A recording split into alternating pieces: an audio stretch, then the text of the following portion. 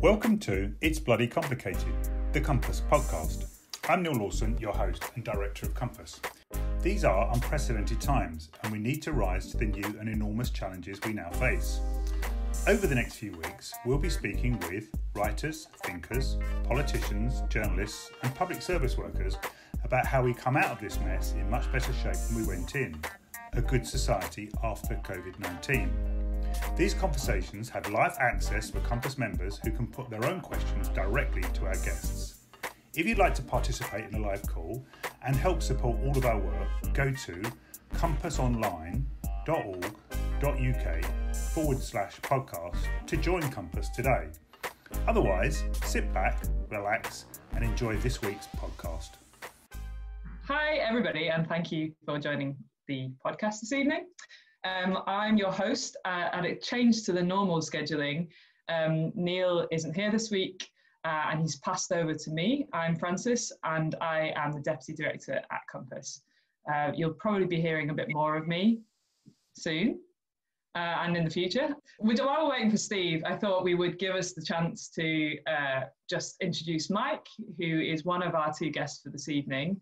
Mike Wilson is the Executive Director at Pembroke House, which is a social centre and residential community in Walworth, which is in South London, just off the Old Kent Road.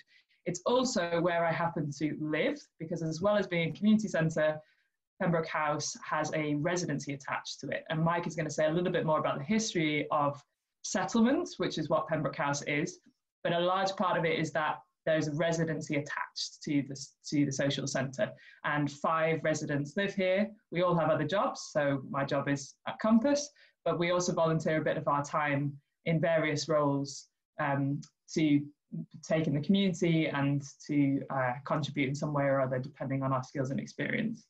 So my job is as the events officer, which has meant that I had to put on hold all of our plans for the Epic Street Party that we have every year, and I'm now considering doing an Italian-style street, socially distanced opera / bring your own instrument open mic session, which Mike doesn't know about. So we'll try and loop those plans effortlessly into tonight's conversation. But Mike, do you want to just introduce yourself and say a little bit about Pembroke House and the history and what it does now?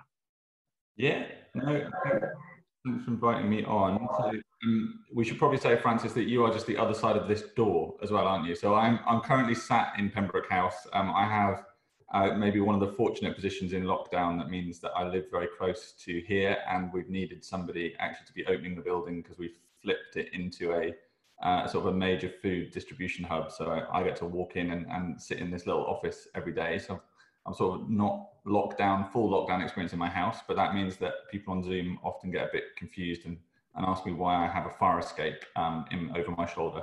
And that is the fire escape that takes you to where Frances and the other residents here live. So, I mean, Pembroke House, what we are is a multi-use community centre and a residential community. We have been in this community, this part of South London, which is Walworth, for about almost 135 years now. So we were founded in the late 19th century by a bunch of students, and these were students who were at the time appalled by what they saw as sort of growing inequality in inner cities, and a sense that actually the existing responses we had to that inequality, those of sort of markets or the state or the traditional model of philanthropy at the time, just weren't really up to it, and we needed to do something quite different and quite radical to meet the challenge of that inequality. And their answer, was actually radically simple as well. They just said, well, let's take some of these major problems, let's take some of the questions of policy and practice, and let's actually zoom them down into the question of actually what does it mean for us to live in an area that is marked by that inequality. So they came to found a residency, a house in Walworth in South London.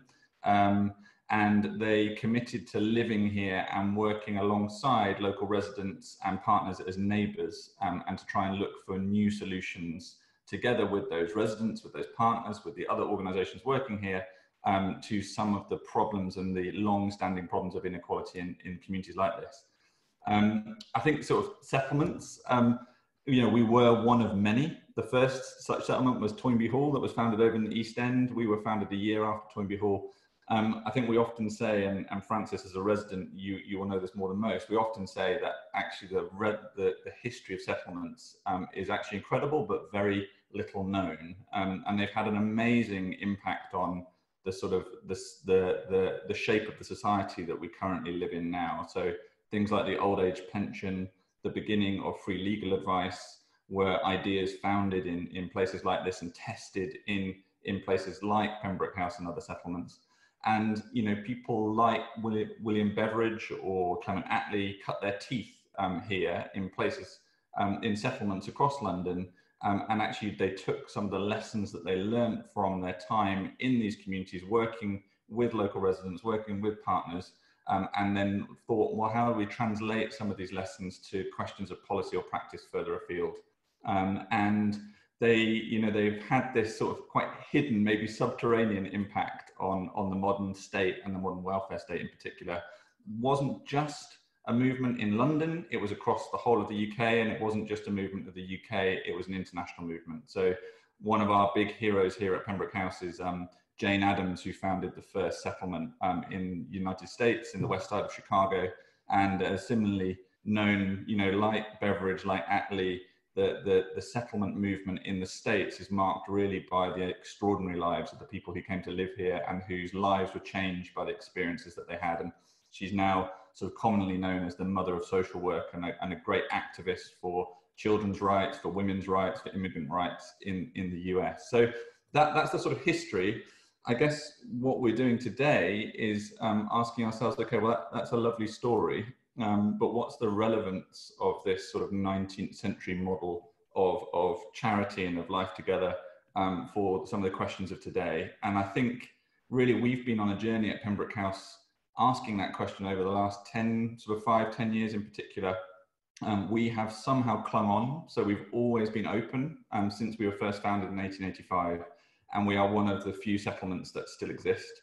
Many of them shut actually almost as a result of their own success, because some of the models of community work that they were developing and helping to inspire ended up being taken by people like Beveridge and Attlee into the model of the new state, and began to see the state picking up some of the responsibilities and some of the actions that previously had been done by settlements. And there's a real sort of crisis of confidence in settlements, and many of them shut, asking what their role was. Somehow, and it's mainly by accident as much by design, Pembroke House has stayed sort of alive through all of those different periods over the last 135 years. And in the last 5 to 10 years, we've been asking a very deliberate question, which is actually what does a settlement model tell us for some of the challenges of today? And I think the key sort of turn for us there is, well, if you look at Walworth today, we're just south of Elephant and Castle, you could say that some of the conditions are very, very similar to the conditions that face some of these first students who came to found this place, with a growing inequality in inner cities rather than a narrowing inequality, a growing one, and a sense that traditional responses of the state or traditional responses of charity or of community work, or the wider response of sort of the reform movements that we've seen over the last decades here. And they don't look like on their own they're going to lead to some of the solutions that we need to really tackle the root causes of that inequality. So we are asking ourselves in that context, well, it feels like the time is right for something like a new radical response, a new settlement model for the 21st century. And that's, I guess, the sort of journey that we've been on, and we're convinced that has a few key components to it. We think that model is going to be rooted around residency. So this sort of being rooted in a particular community. We think the model is going to be around social interaction and engagement, and that's always been a key component of the settlement model, is bringing people together out of very different backgrounds to tackle common problems and common challenges. And we think it's hooked on an approach to working in a neighborhood, so being resident in a neighbourhood means you can work here as neighbours and as partners, not just as traditional, in inverted commas, charity workers or professionals. So we're beginning to explore some of that and to ask ourselves again, what can we do in these local communities whereby we can learn lessons from that very, very local work ingrained in local communities that can once again maybe inform wider policy and practice. So we've set ourselves a challenge of, what the hell does a settlement model or a movement for the 21st century look like? This crisis around COVID-19 has demanded that all of us work quickly and cooperatively towards these shared goals. And we've seen a big surge in community responses with sort of millions of people signing up and mobilising to support their neighbours. And local government and community organisations have been at the heart of that approach. So the reason for bringing Steve and Mike into this conversation is because at Compass we talk a lot about 45-degree politics, which is the alliance between the local vertical state and neighbourhoods and community organisations, which tend to do things in a much more horizontal approach. So at this juncture, I'd like to introduce Steve. Steve is the Shadow Secretary of State for Communities and Local Government, and as many of you will know, has a long background and experience in working from a bottom-up approach as well in local councils. He was the sort of founder of cooperative councils when he was at Lambeth. And so we're going to dig into some of that in a bit more detail and work out how communities and councils have been working together in this crisis. So the format will be that I will put some questions to both of these guys, and then we will open up to all of you in about sort of 20-25 minutes time. If you'd like to put any sort of comments or questions already at this stage, you can find the chat box at the bottom of your screen in the bar on the bottom. And as Jack helpfully reminded us, if you want to tweet about the conversation, the hashtag is It's Bloody Complicated. And finally, just note that this conversation is being recorded to go out as a future podcast. So please do keep your questions brief, try to be clear, try to use as few words as possible, and that's a challenge for me too. So without further ado, thanks so much for joining us, Steve. I just wanted to give you a chance to introduce yourself.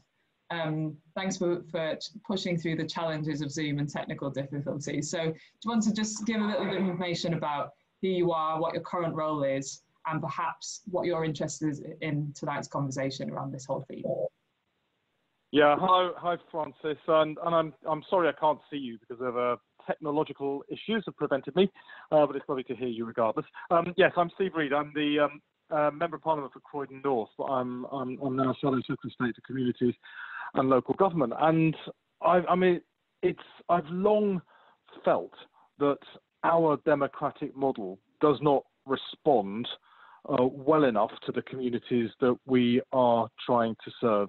Fundamentally, people do not have a voice, and they do not have the power to assert that voice over the decisions that affect them.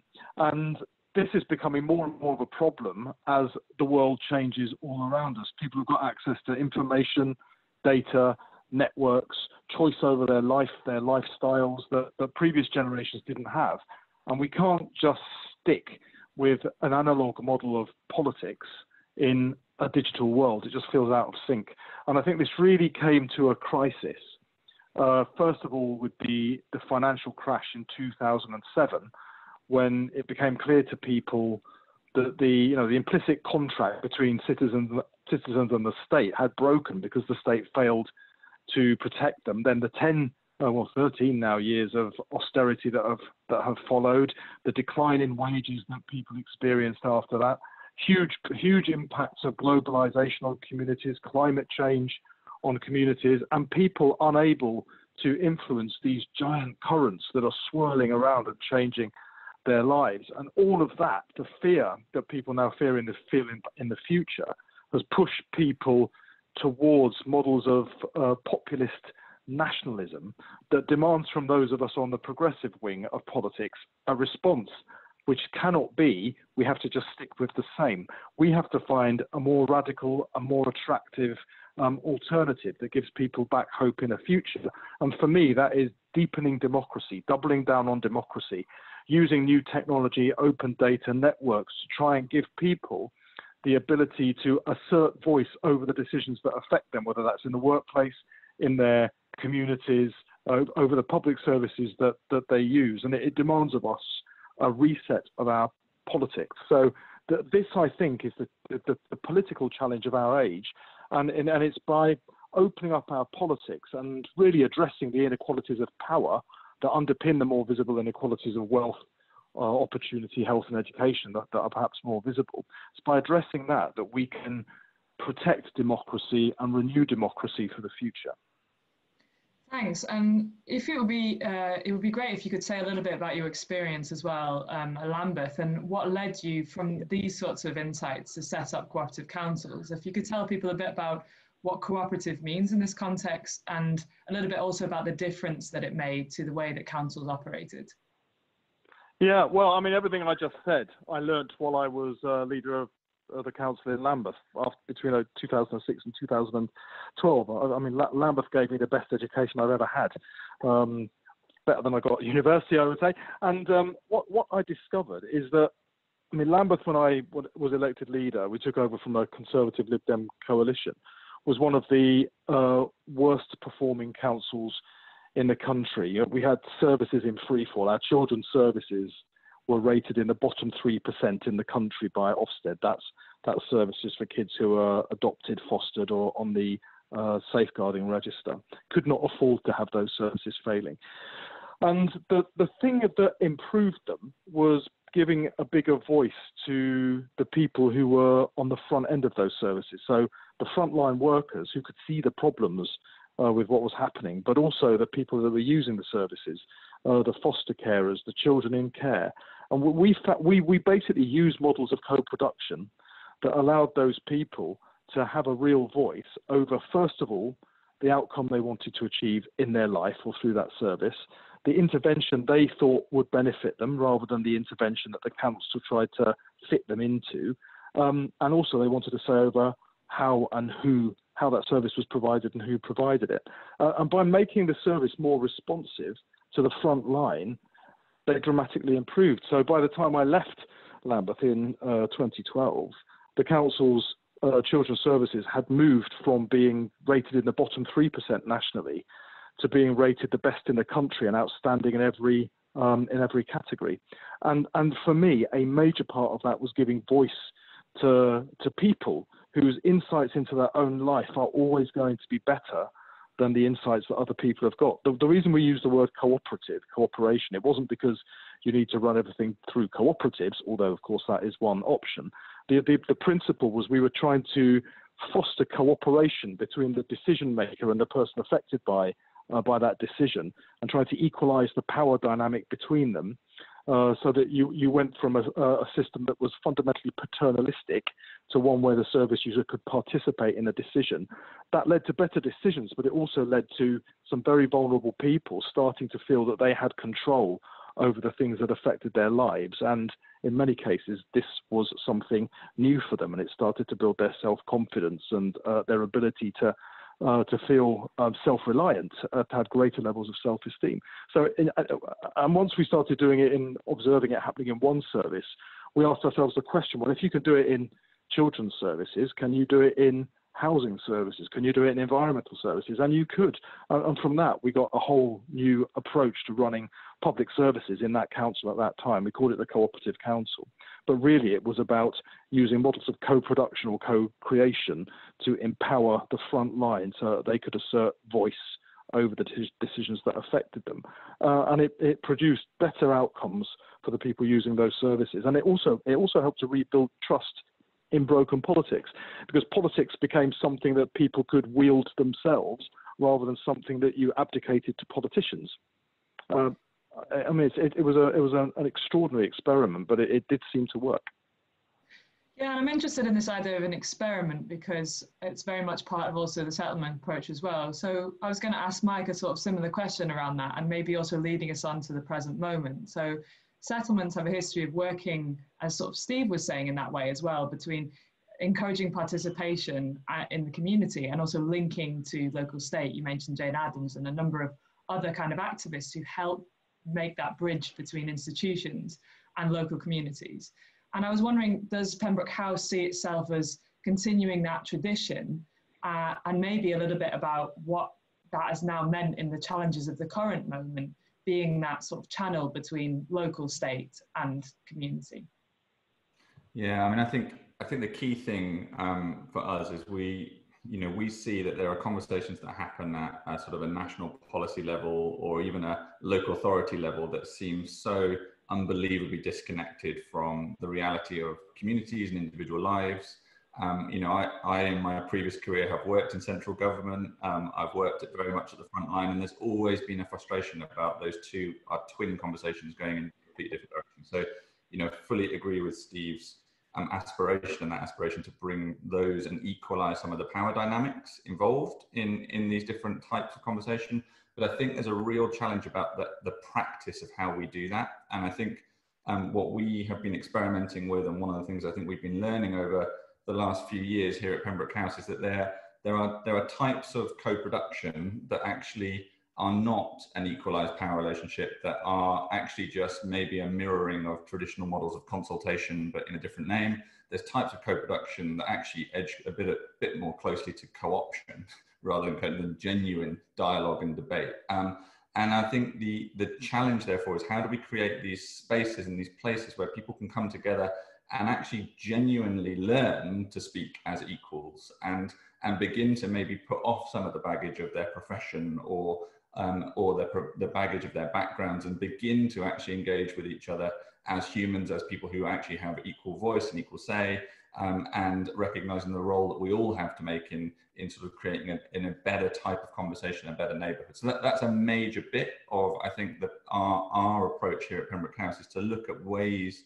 that we can practically do that. And we do that via thinking about very deliberately about contexts, trying to find ways in which, if ever anyone comes to us as a funder or a commissioner or a politician, we always get them sitting around a table eating lunch with participants, with local community members, with our team. It's around those type of environments when you stop being Mike, Executive Director of Pembroke House, and Steve, Shadow Minister for Communities, and we start becoming Mike and Steve, and you're meeting Francis, our local resident. That's the type of environment that we need to work out how we can build those and take some of those lessons into wider policy and practice.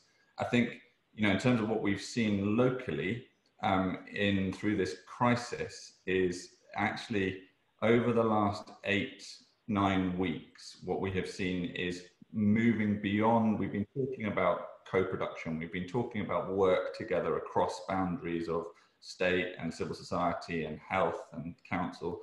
What we've seen is people mobilize around a crisis and the urgency of crisis, and we've moved further in the last 8 to 9 weeks than we have in the 6 years that I've been here previously, in terms of some of that collaboration and in terms of some of that work together. I think there are lessons to be learned from that I'm sure we'll unpick through the conversation, but I think where we've seen that work unbelievably well in areas of Southwark and areas of South London where we work, is where actually that's launching off some of those existing relationships where we've practiced that socializing together as groups, as teams across organizations. That means that we can mobilize those relationships and flip them really quickly. So I think there is lessons where you've not seen that work has often been where a lot of that hard graft has not been done previously. And we can unpick a lot more in terms of the lessons of the crisis. Yeah, so I wanted to bring in Steve on that particular point as well, because, as you'll know from your experience at Lambeth, this isn't always plain sailing, and especially also in the crisis, we've seen a lot of also people scrambling to respond, and a lot of people, through a lot of goodwill and evidence, and shows that people are really keen to volunteer. But that can also create differing expectations of ways of working, who holds power, who holds data, who's responsible. And I just wondered, Steve, whether you had any reflections on the past few weeks, like Mike has, of how that has fallen out in specific cases maybe, or in the overall picture, which point towards a kind of new understanding of 45-degree politics, which maybe gets to the heart of also some of those frictions and tensions that you might have found when you were working at Lambeth. Well, I mean, yes, we have seen an extraordinary change in local government in the last few weeks. We've seen service integration at pace, the digitisation of services at pace, and the development of a community front end through the mutual aid groups happening at pace. And it's worked differently in different areas, but where it's worked well, it's been quite extraordinary to see what's happened. I think it's really important we try to keep hold of as much of that as possible and move it forwards after the crisis rather than go back to where we were before. Now, this will require, it's not just councils, it's public services in general, to behave differently in future. We tend to organise our public services as if they're financial institutions. So the main motivating factor in their design is control, just like hierarchical financial control organisations. But actually, communities are dynamic, communities are fluid. We need to be innovating all the time to keep pace with the changes that communities are experiencing and to have a truly responsive ability to react to new issues and problems in communities or opportunities as they arise. So we perhaps need something which is less hierarchical, less vertical and flatter, structures that are more akin to what you might see in the creative sector. It seems to me that, you know, communities being dynamic and fluid, we need to have a creative state rather than a controlling state working with them. So we need to be finding new ways to be more fluid, engaging, and there are forms of co-production that allow that, but they require changes such as fully open data and information.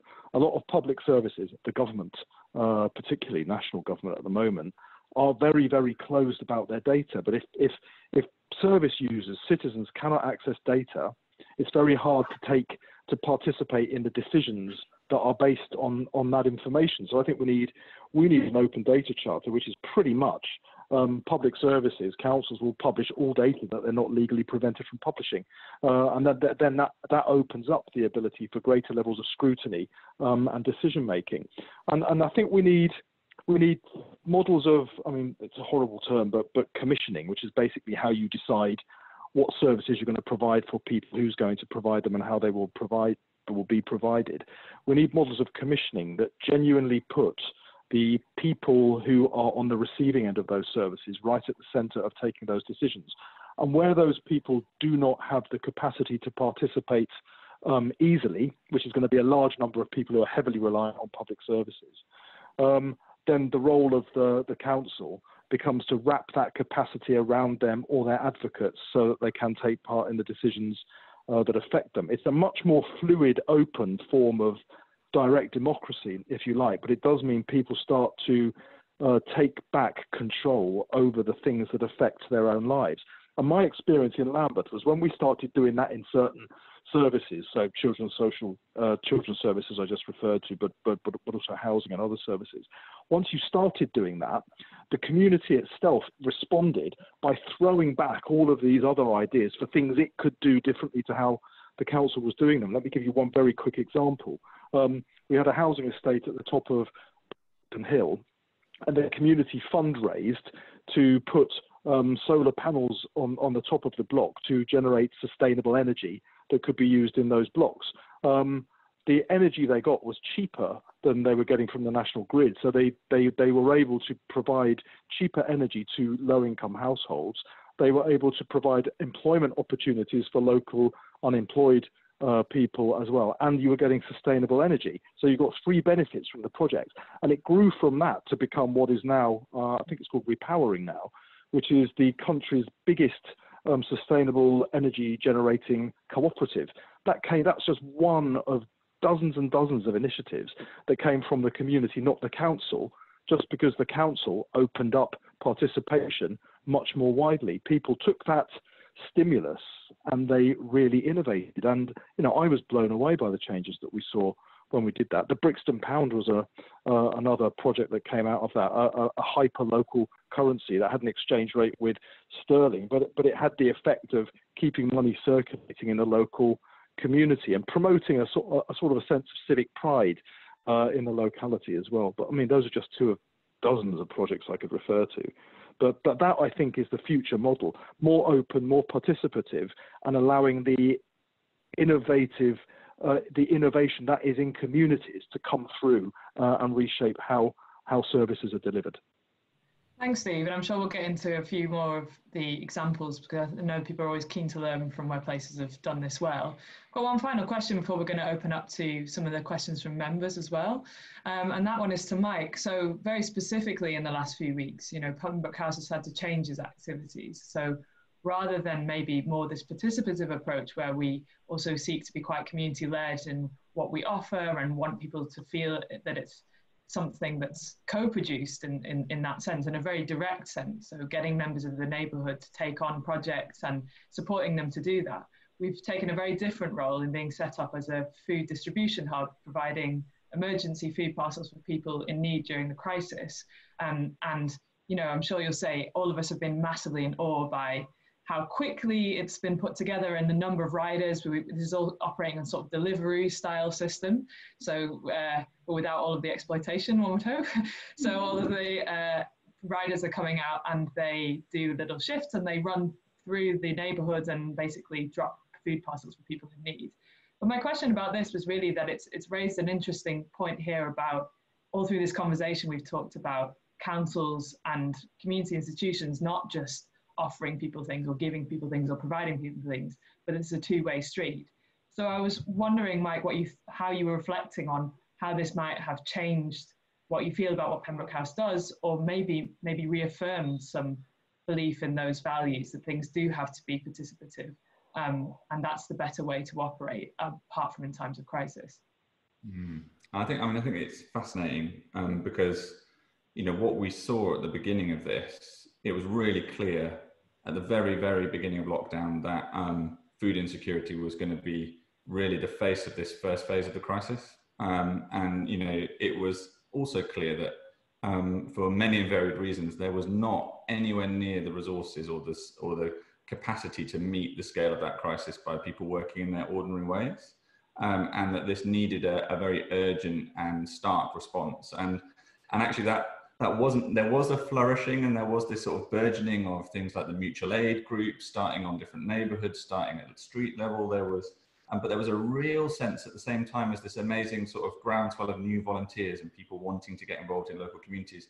There was also a sense of just people bolting in different directions, right? So the councils were doing, our local authority was doing one thing, our GP surgeries and local NHS were doing another thing, other voluntary sector organisations were doing another thing again, and none of these responses were sort of coordinated, and none of these responses often were sort of working collaboratively together.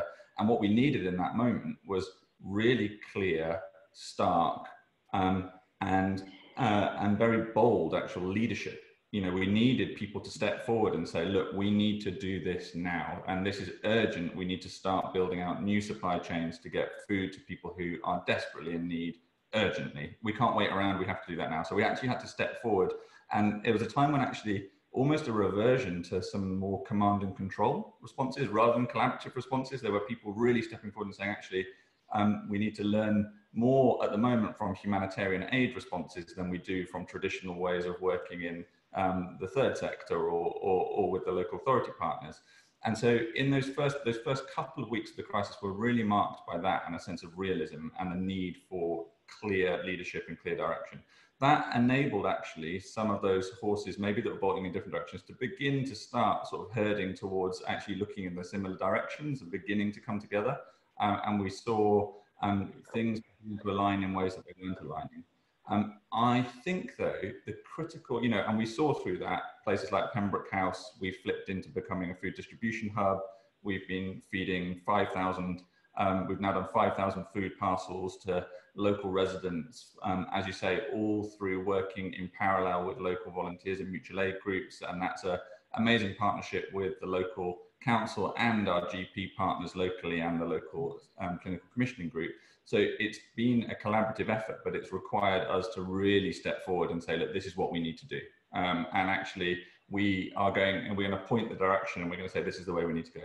I think now, as this sort of first phase of this crisis is coming to a close, and we're looking now at this sort of second phase where we will be having to consolidate and adapt some of these emergency responses that have sprung up through this sort of first few months. I think actually our focus now needs to change. And I think this is a real challenge for some of the collaboration that we've been talking about for the rest of the call, and the beginning of the call, is to say, well, look, we needed leadership to get people to work differently. Actually, we needed really bold vision, and we needed to actually bang some heads together to get people to push forward and work differently. We've taken up quite a lot of space, therefore, in that leadership position. How do we now twist and open that space out so that we can start actually building the longer term collaboration and the seeds of a longer term legacy here that actually is marked by some of the characteristics that Steve has been talking about previously, and we've been picking up in different bits of the call. I think that balance between bold leadership and then the sort of openness and the humility to throw open the doors and to maybe step back, and facilitative leadership is one of the key questions about this 45-degree change, I think, and about how some of the practicalities about how we see genuine collaboration happening in communities that meet needs, that is transformative, but that also begins to think about from its very beginning how we build a legacy and a capacity in a system and in communities and neighborhoods that can actually facilitate a much more organic change in the longer term. Fantastic, thank you. Hello, this is Grace from the Compass office, interrupting for a moment. I'm lucky enough to come from a large and politically diverse family. We really did have the full political spectrum represented over Christmas dinner, but in spite of our differences, we still actually like each other. I've always known, because of this, that politics should be more about listening and learning from the people we disagree with than shouting at them and fighting with them. And of course, I've definitely known for a long time that it really is bloody complicated. So I was so happy that when one day I discovered Compass, quite by accident, through their brilliant work on the Progressive Alliance in the 2017 general election. Since then, it's been an absolute pleasure to once again be part of a political family where talking to people in different political parties, admitting that you alone don't have all the answers, is not just okay, but actively encouraged. So if you'd like to find out more about Compass, you can visit compassonline.org.uk. And now, back to the conversation. So now at this point, we're going to open up to members. Don't forget, you can put your comments in the chat box. You'll find that at the bottom of your screen, so you can just drop us a line there, and Grace is going to pick up for us. So thanks, Grace. I think we can take the first question. Okay, first up, I wanted to bring in Diana Toynbee. If you can hear us, Diana, you should be able to speak as well. Can you hear us? You may need to unmute her, or she unmute herself. Give it a try. If not, we'll move on. No, okay, never mind. So the question that Diana asked right at the beginning of the conversation was about the work of Hilary Cotterman. She was asking specifically to what extent that relates to the kinds of things that we're talking about here. So. Well, I just wanted to jump in there quickly because I'm very hopeful, Hilary, if you're listening, very hopeful that Hilary is going to come and join our Pembroke House session that we're running for people, because Hilary just lives down the road in Peckham. She's also come on the Compass podcast before, so quick shout out for that. Go back and listen to her episode, it was awesome. But I also know that Steve and Mike will both know Hilary's work. And so, Steve, do you want to comment on how maybe some of Hilary's ideas might intersect with some of your work around the cooperative councils? No, they completely intersect, not least because Hilary was involved in the Co-op Council in Lambeth while we were developing it. So she was running a project just across the border in Southwark called Southwark Circle, which was bringing together people who were using older people using social care, so they had a bigger say over the services they were receiving. And we worked with Hilary, adopted some of that and adapted it to Lambeth as well. And, you know, there's an obvious synergy between what she was doing, what she was saying. We were trying to pilot exactly that, and sort of we learned from each other, you know, to the extent that I even provided feedback on the drafts of her excellent book that she published on all of this not so long ago. What you find is there's an awful lot of people all over the country that are doing things like this. You know, that I think communities are innately cooperative. We're human beings are social creatures. We want to do things with each other. We see value in that. But the state, as we've come to know it, has become quite top-down, quite rigid, quite atomizing instead of collaborative. And what we find is when you go back to some of those principles that were there at the politically for me, the founding of the Labour Party, those traditions of cooperativism, mutualism, the friendly societies. There's an awful lot in that we can learn from and adapt today to remake the state. So the point about the state becomes not how big it is or how controlling it is, but how much you can put it at the service, at the command of the people who need to use the support provided by the state. So you get a much more responsive system. And I think what you're pushing to in all of this is really resetting the relationship between citizens and the state, so that power is in the hands of citizens far more. And that's an approach. It's not a legal model. It plays out differently in different communities and in different services. But I believe it has the power to renew democracy for the coming decades, when right now it feels to me that democracy is under threat from all sorts of quarters. Thanks. I think we'll jump to our second question. Mike, you can be happy to pick up on Hillary's work if you'd like to later on in your responses. Great, okay, so to you. Question. So Sue Maddock had her hand up. Sue, can you speak? Okay, can you hear me? Yes, we can. Yes. Okay. I really enjoyed that. Thanks, Mike and Steve. I wanted to make a pitch for small towns, because particularly at the moment, it's really interesting that across the country over the last 3 months, the level of organisation has increased phenomenally. And particularly in South Devon towns, where there already are independent councils, a lot of progressive councillors, and we have a pilot which you might be interested in, Francis, or an experiment in Buckfastleigh, where there's a move initially just by the Independent Progressive Council, but latterly we've set up a living wellbeing centre to reconnect inequalities and with wellbeing. And one of the to Steve, really, one of the difficulties is is incredibly difficult. We have no data that actually, gets down to the level that we're talking about. The numbers involved in terms of inequalities are small compared to cities.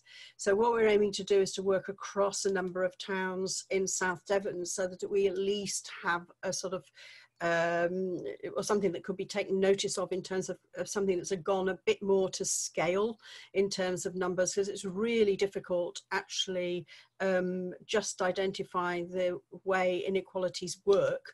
But more positively, over the last couple of months, the level of community organisation has sort of demonstrated how fast, with good local leaders, people are, filling a huge gap. So it isn't like there's a competition between different services, approaching change and transformation in different ways, but there's just a huge gap and there's nothing really there. And the data, better data would work. And it's also the case that it looks like that there are sort of examples in a sort of micro way in very small, these small towns like Ashburton, Buckfastleigh, where, people are really working both on the sort of democratic deficit and also wealth creation in terms of the local economy and through social enterprise. And I think this is an example that's worth, just flagging up, that it's not just cities, but also we really need some help. Thanks, Sue. That's a great question. Just a little shout out. Sorry, it's not a question. Well, it's a question for us to deal with. What about towns? And also another shout out that we do have Lisa Nandy, Queen of Towns, on next week on the podcast. So do tune in for that. But I'd like to put this over to Mike, because you have actually been doing quite a bit of thinking about this in relation to scale and the relationship also between city and town and spaces like that. And you're not from London originally yourself, so I know you might have some reflections about this. Yeah, I think it's, and I think one of the legacies of this crisis is, as well as this sort of move towards, okay, we can all work from home, and we've got this amazing ways now of sort of collaborating way beyond our immediate localities through things like Zoom, and people are beginning to learn actually what we can do digitally. I think the other sort of prong of that, the flip side of that coin, is actually one of the things I think is going to be a clear legacy out of this crisis is going to be the return to more of the hyper-local and people having to have access to support and the goods that they need within their immediate locality, within areas that are walkable or areas that are cyclable, you know, areas where actually I don't need to roam too far in order to be able to receive and get access to the goods and support networks that I need. So I think that's going to be a critical legacy of this crisis. I think we've already seen actually where things like mutual aid are working, they're often best at the hyper local, at the street level, rather than even at the neighborhood level. But I think, you know, Sue, a real focus of our work here is on not on the city in terms of not even on the borough. It's actually about some of the neighbourhoods and the unit that we're often thinking about here. And I think this overlaps very clearly with some of the experiments you were talking about there in towns. I think it overlaps with some of the things that I'm saying is going to come out. The legacy of this is going to be a reimagining of actually what's that neighbourhood unit look like. So we're focused on Walworth, which is 3 wards within the local authority of Southwark. That's about 45,000 usual residents. And I think that's about the right sort of scale. That's the neighbourhood through which our lives are sort of refracted. That's the neighbourhood that we walk through. That's the neighbourhood that we shop in. That's the neighbourhood where we use the pub, where we use the cinema. That's the type of neighbourhood that I think is going to make more sense as we come out of this next phase of this crisis. I think there are real questions about what are the core ingredients, and I think it's going to be less about service design. And this is where, you know, to pick up on the comments about Hilary Cottam, I think this is in full accord with Hilary. It's going to be less around, it's not about sort of pumping money back into our 1950s institutions and these 1950s public services. I think the legacy of this crisis, as well as a focus on the hyper-local, will also be, or there's the potential for it to be, a focus not just on service delivery, but on the way and the contexts in which services and other support are provided. And I think thinking about a neighbourhood is very much a context in which life happens. And I think that accords really clearly also with some of the threads that Steve's been picking up from his experience at Lambeth, where it's actually about, you know, at the neighbourhood level or at the town level, that's at the level at which I can begin to learn to cooperate collaboratively with people with whom I share my life, but maybe I don't know, and people who are different to me and have different opinions. That's where democracy is practiced and socialized. And, you know, for the settlement vision, you know, picking up on our history, again with Jane Addams talks about this amazing phrase about actually we need to socialize democracy. We need to practice it locally in order to be able to practice it nationally. And I think so the return back to the town or the return back to the neighborhood and finding ways in which we can practice that democracy there is going to be one of the key elements actually of us thinking about what a better new normal looks like, and thinking about how we can learn the lessons by practicing that democracy locally in order to be able to practice it nationally. Yeah, I know Steve will have a lot to say about this, but I am going to bring in another question. And Steve, you're very welcome to link these ideas up as we go on, because I know you've been doing a lot of thinking about that, not least in relation to national democracy and the linkages between the two. But Grace, next question, please. All right, Paul Cotterill, can you hear us? And if so, do you want to ask your question? Hi, Paul. I'll put it in the chat, but I don't think Steve will be able to see the chat, so because he's on the phone, I think, so I'll kind of repeat it. It's kind of a question for Steve, but also building on what Mike was saying about moving on from what you might call the aid distribution stuff, but focusing really on small businesses and referring also particularly to small towns, as Sue has mentioned. It's not rocket science to think that in this, as the sort of disease goes away, town centres are going to get really badly hit, and particularly the hospitality and retail sector, as furlough goes away kind of stuff. So I was just thinking about what Steve thought of these sort of emerging proposals around local authorities using reserves and other stuff they can generate. I'll come back to that briefly. To do things about shared equity with small businesses that might otherwise go out of business, sort of sticking cash into them for a share. Maybe ideally, I think with a sort of buyback thing for the businesses so they can go fully private again if they want to, but also with some conditionality about getting involved in green stuff in the town centre, maybe some stuff about local supply chain, what I've called, you know, sort of legacy civic value, picking up on what Mike was saying. So I was really just wondering, what thoughts people had about that. Maybe also building in the ideas of the community bond stuff that Warrington, for example, up my way have been picking up on, getting people to put sort of to take small shares, as little as a £5 and as much as you want to, kind of stuff, in ways which could support potentially blighted town centres, but also other places, arts and cultural bits of your towns. Sorry, I rabbited on a bit there. But no, that's great. Thanks, Paul. Over to you, Steve. I know you'll definitely have a lot to say about this. But try and keep it brief if you can, so we can squeeze in one more question. No, I'll try. Yeah, thank you, Paul.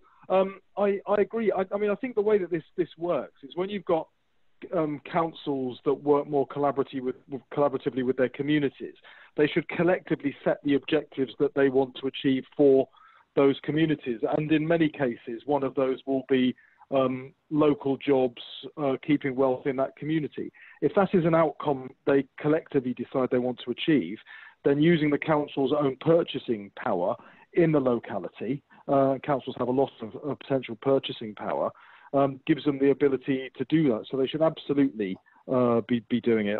I think this links a bit to something Sue made me. I started thinking about while I was listening to Sue as well, and it was a project we looked at, but we never actually got going. But it built on the previous Labour government's total place agenda, and we called it the Zero Rules Project. What if you took a neighbourhood, a community, particularly if it was a more deprived community, and you could aggregate together all of the spending that was going into that community to help those people. If you could add it all together from all of the different sources of the state, primarily that it was coming from, and identify that figure, and then engage the people who were receiving it in a process to decide how they really wanted it spent rather than it just coming at them from pre-existing silos, you'd probably end up with a model of spending that would be dramatically different to the one we have now.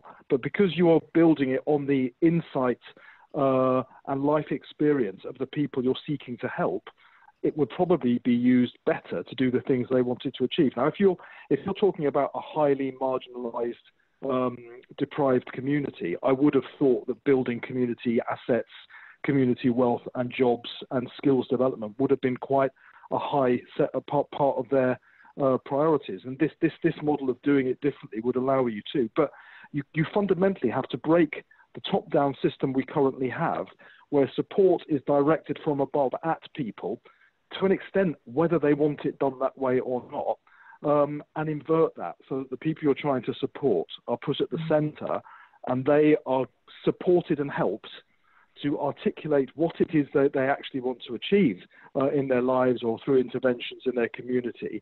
And then you work collaboratively with them to develop that. And it creates a slightly, it's not slightly different, a radically different model for what a council can be. And I think it starts pushing more into the realm of platform cooperativism, where the council, with all of the back office resources that it has, IT systems, finance systems, legal and regulatory compliance, safeguarding, all of that becomes a platform that the whole community can access, perhaps even small enterprises, to help achieve the outcomes that community defines for itself.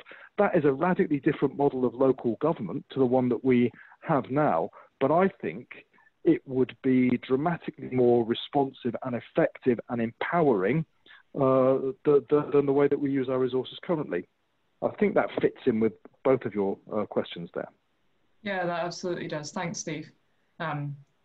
So we have time for one final question. I'm promising everyone we're going to have a hard stop in the language of Zoom at 7:05, but just I thought it's worth getting in one more question because Steve was a little bit late joining the call as well. So Grace, next question, please. All right, last one. Marjorie Drake, can you hear us? And if so, can you speak? Come on, Marjorie, you can do it. You have to unmute yourself, Marjorie. I've done it, yes. I think. Yes, right, okay. Yeah, I was just wondering what the panellists thought about citizens' juries and whether Labour will be pushing to promote these a lot more. They have worked very well all over the world, and I would like to see more of this happening. Bang on, Marjorie, and definitely because we at Compass are a massive fan of citizen juries. I'm really glad you asked that. I also going to put this actually across the mic to start with, and then I'm going to ask Steve, because I think it's this question of practicing democracy, and these can work at a really hyper-local level and at the national level. So some of you might know that Compass is a supporter of a constitutional convention. I worked on a big project on that last year, and has been pushing ideas of citizen assemblies at the local level. So I'm really interested in how the two intersect. Mike, what are your thoughts around that? I mean, I think they're really exciting, and I think I would echo back this notion of actually we need to practice and socialise democracy. I think there's one of the crucial elements of citizens juries has been like the performative nature of it. It's actually getting people and the education involved in the actual performance itself, and I think that's one of the key things that I think we need to be investing in if we are going to, again, sort of learn how to engage in these collaborative projects, especially collaborative projects with people who don't necessarily agree with us. And if my thesis is right, that actually we need to learn that at the local level and then think about how these can translate at a wider national level. For me, it wouldn't be about these one-off citizens' juries on some of these big national debates, but actually how do we begin to practice and embed some of this in the normal everyday hustle and bustle of local politics. So I would just say, I think, yeah, we would support them and would be excited to see them. I get worried when they're seen as a silver bullet. And I think that's one of the keys. I think we just need to see the context in which citizens juries are appropriate and the context in which they're not. But I think for me, in the performative nature, in the socializing and the practice, they have a critical role to play. And I think just to pick up from that on Steve's comment previously, I think there could be an element of this model of beginning to sort of reduce this distinction between sort of state and citizen. And I think one of the key insights of, I think, some of the conversation that we've had here and drawing some of those strands together, there's an insight at the heart of this where we've come to this idea where the state is something sort of other and separate to and above and hovering above citizens. I think some of the most exciting things that we've seen come out of the crisis has been actually where we begin a different vision of a state, which is the state is actually the greatest achievement of community. You know, it's the greatest sort of, our greatest effort, our collaborative effort together is what we make and how we look after each other collaboratively at the local level and at the national level. And I think that's got to be one of the things that we sort of push forward on, and again, as one of the legacies of the crisis. Steve. Yeah, I think they have a role to play. I don't think they're everything. They have their place. I'm interested very much in how we embed responsiveness in the system the whole time, not how you create a moment of responsiveness. And I'm thinking particularly what I'm most bothered about in this is not that part of our community which is able to participate in decision making, tends to be more educated, more middle class, people who can assert voice in any case.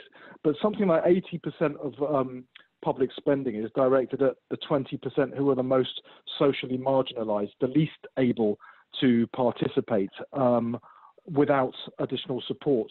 And I think the role of the state can be to wrap capacity around those people, to help them to participate in the decisions that directly affect their own lives. But it has to be an ongoing process and not a one-off process.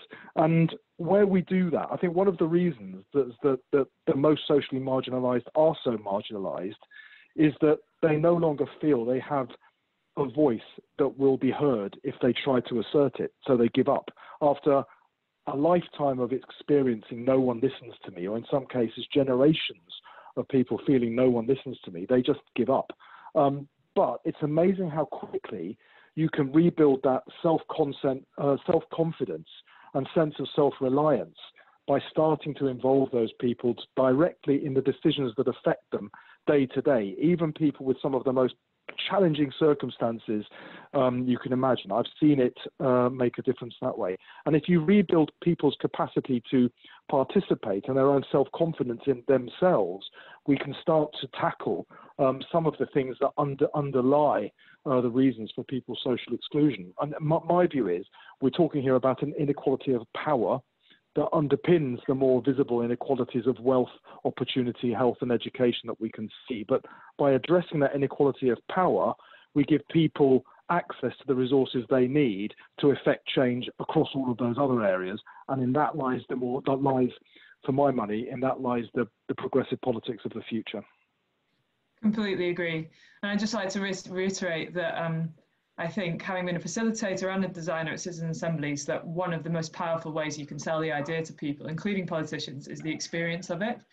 Seeing participants, randomly selected citizens, strangers sitting around a table trying to make a decision is often very moving. It can be also extremely boring, but that's really important as well, because politics is not always exciting. But also those connections and the possibility for that kind of educative function for these assemblies, as Mike said, I think is incredibly powerful, and making those relationships with people often at a local level, people they would otherwise not come across, and at a national level, I think can be super powerful. So as some of you members will know, Compass is very much a proponent of citizen assemblies and interested in all deliberative practice. So do check out some of our publications which cover some of those themes as well. It's time for me to wrap up, and I will wrap up by saying a couple of different things. So one is obviously a huge thank you to Mike and Steve for your time. Both of you are manically busy at the moment, operating on lots of different levels. And so it was great that you were able to join us this evening and share some insights and thoughts from the past few weeks and from your experiences so far. I'd really like to invite you to support the work that Mike and all of the team here do at Pembroke House, if you can. Really in these current moment, because we're continuing to support people who are quite food insecure, and also we're trying to run a lot of projects online as well. So if you'd like to donate, even a tiny bit would help. Please do go to the website, which I think Grace might be able to put in the chat box. It's also on Twitter, but it's www.pembrokehouse.org.uk, and you can donate to help the food clubs continue to work and hear more about PH's work and sign up as a volunteer. Next week, we'll be joined by Labour MP for Wigan and, as previously promised, Shadow Foreign Secretary Lisa Nandy. She'll be discussing her new post, what she learned running for Labour leader, and what this crisis means for international cooperation. So until then, thanks very much for sticking with us, guys. Thanks hugely again to Mike and Steve. Please remember that it's bloody complicated, and please do also keep safe and well and continue to connect with Compass and our work. Massive thanks to Grace and Jack for helping me through this as well. You've been amazing, Grace. Hey. And huge thanks to the rest of you for joining us. Please do go away and enjoy your Tuesday evenings. Thanks and good night. So, if you like what you've heard today and want to be part of a much more equal, democratic and sustainable future, a good society, then visit us at compassonline.org.uk/podcast, and you'll be able to join us live on future calls just like this one. You can tweet me at Neil, Neal _Compass, or Compass at Compass Office. And if you've enjoyed this week's episode, please give us a rating. It will help us reach more listeners in the future. And it's only fair that they know it's bloody complicated too.